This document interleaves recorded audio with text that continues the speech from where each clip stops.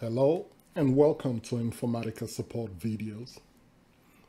My name is Donald OG and today's video is on enabling connectors and services in IICS. For today's agenda, I will be covering topics like why are all connectors and services not viewable on the agent, and also how to enable them.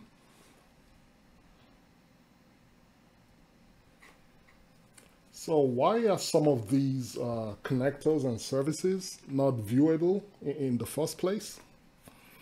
Well, the reason is because IICS introduced a license called the Runtime Environment Selection to help manage connectors and services. And this is on an individual runtime environment basis.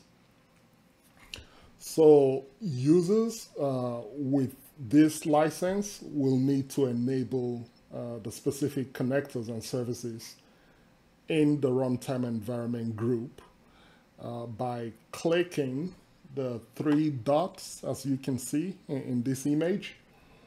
So click on the three dots and then select enable or disable services connectors. Okay. And then it brings you to this page where you have three tabs, right? One is services, the other one is connectors, and then you have the additional services.